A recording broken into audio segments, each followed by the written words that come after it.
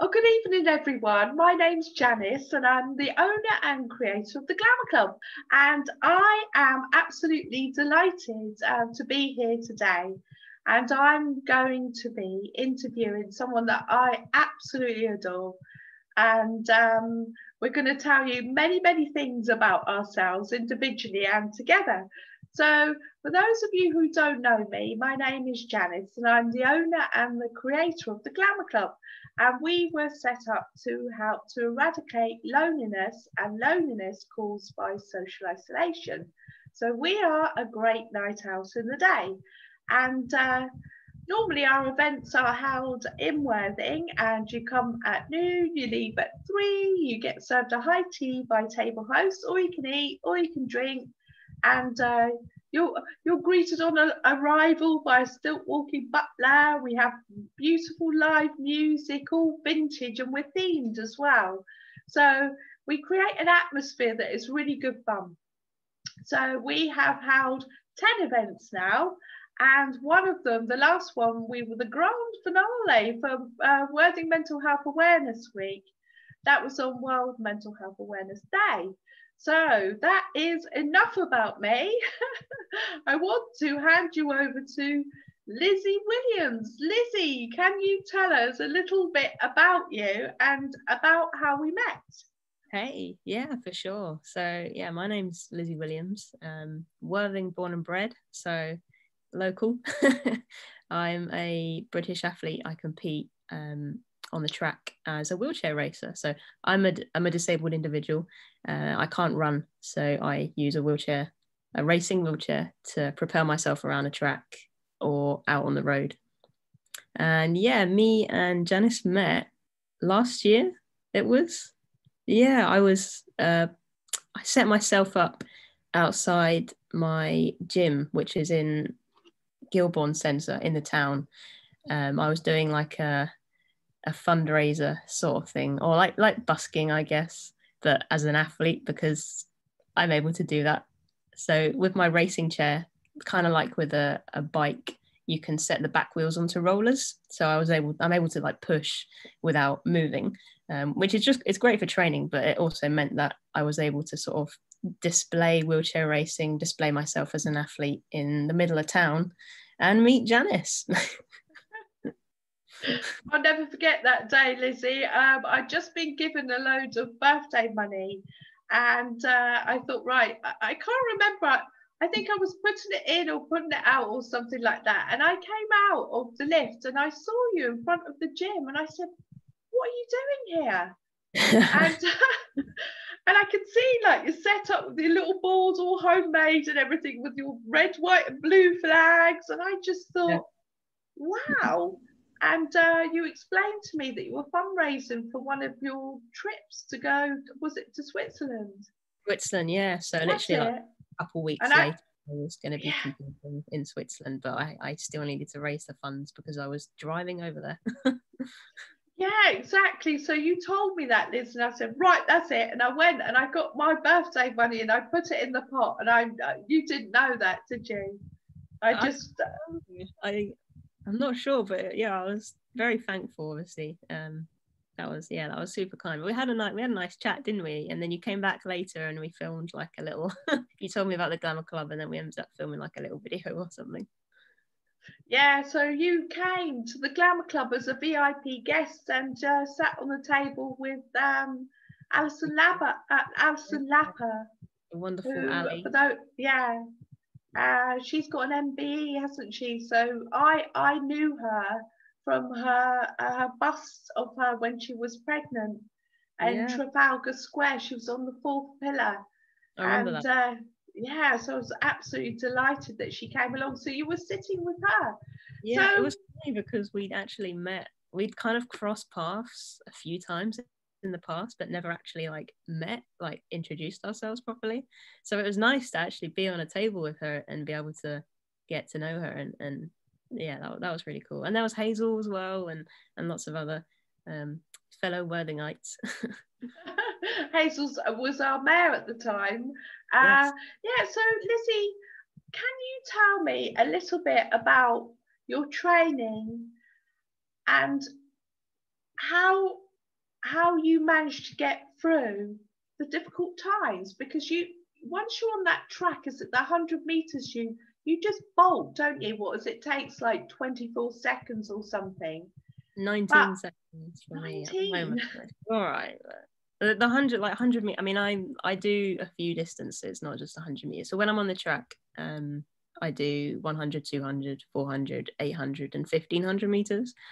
I think as a wheelchair athlete, you kind of have to be a bit versatile and flexible to sort of go, like, have more distances on your plate. But also, like, I'm kind of still just figuring out what I really want to work on and focus on to like compete in a major championship for. But this next season I will be sort of focusing more on the sprints. But I really love the longer distance stuff because it's different. It's more tactical. And yeah, this year I actually also started dipping my toes into the wonderful world of road racing and competed in a couple of half marathons just before the coronavirus came and shut us down. Yeah, that's But what I wanted to ask you about actually, Lizzie, because I know that I saw you practicing on your roll bars. So through COVID, is that how you, how do you, can you tell us a little bit about the mental endurance that you have to go through to be a British para athlete? it's a lot. To be an athlete training through a pandemic is tough. I mean, it was March, wasn't it? May is normally when our season would start. So to be taken, off the track and be homebound from March, 2 months before the season is supposed to start, was tough. And then obviously the lockdown lasted as long as it did, and there was no idea as to what this year might look like for athletes. And that's, when you're an athlete and you compete, that's what you do. Like you train, you put all this time and effort into these competitions, and when there's no competitions, you're like, what am I training for? So that was a huge blow for sure. And I love to be in, like, working closely with my training group, which are based in London, in Sutton, which is quite a trek from Worthing. It's just over 100-mile round trip. So it's I put a lot of effort just to be able to go and train there every week, and to be detached from them, not to see my teammates, not to train with my teammates, not to be with my coach, and to hear her coach us and advise us and criticize us and do what a coach should do. It was hard work, but we made the most of it, I suppose. I was able to still carry on training every day from the comfort of my own home, and I would video call one of my training partners, Michael, and we would do the session together over video, which was really nice. And our coach was also brilliant. She was actually did a lot of sort of like key work sort of roles during lockdown, but despite the great efforts that she was doing on the front line, she was setting us sessions every single day, which was great. But yeah, it was quite a few months. We were all just sort of thinking, well, what's going to happen next? When are we going to compete? And it was all quite a rush in the end. In the beginning of August, when the gyms opened up and the athletics tracks opened up, we got the go ahead that we had a competition set for the start of September. And just having 4 weeks to get back in the gym and get back rolling on an athletics track was kind of like my next, like, mental hurdle, I suppose, because I just set so much pressure on myself to still do well and Are you the to type of compete well. person, Lizzie, when you enter these competitions, do you really want to win? No, I don't want to win. It's not about the winning. For me, like, it's not about the medals or anything like that. The one thing that I want to get out of a competition is a PB. So being able to push faster than I did before, that's what I want. Like, that's the grand prize for me. Yeah, so a personal best, a PB is a personal best, isn't it? Yeah, PB personal best. Just for those people who don't know, Lizzie, can I just ask you, have you ever experienced loneliness, particularly being an athlete, you know, before and during and, you know, COVID? Do you sometimes feel lonely? Because I know as a leader, sometimes I still feel really lonely, even though, you know, I have got a team that, you know, loneliness seems to have no boundaries. Yeah, no, I honestly believe that there isn't a person out there who hasn't battled with their mental health. And the more I look back at this feeling of loneliness, the more I realize it's something I believe that has always been present in my life. You know, growing up, my parents didn't have a healthy relationship, and that certainly took its toll. But being a young kid with a disability, I was constantly in and out of hospital. And so things would change in my life very quickly.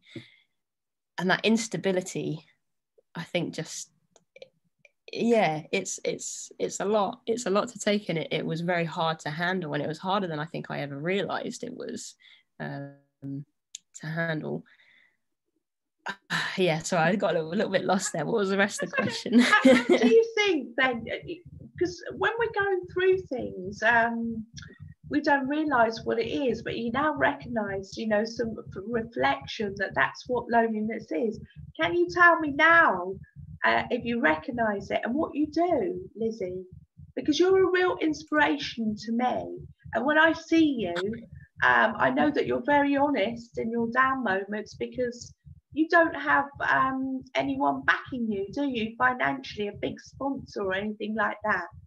not So, you know, not financially, but just as, you know, I'm an athlete. I do public speaking. I go into schools. Like there's a whole array of things that I do, but it's, you know, I still train twice a day, and I'm trying to find ways where I can earn a living and fund my sport.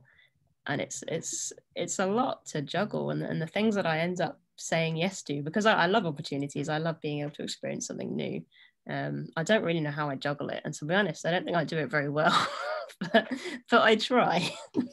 you probably do a whole lot better than you feel you do, Lizzie, because I know that the outcomes, we see the outcome of all of that effort, you know. So a big well done to you.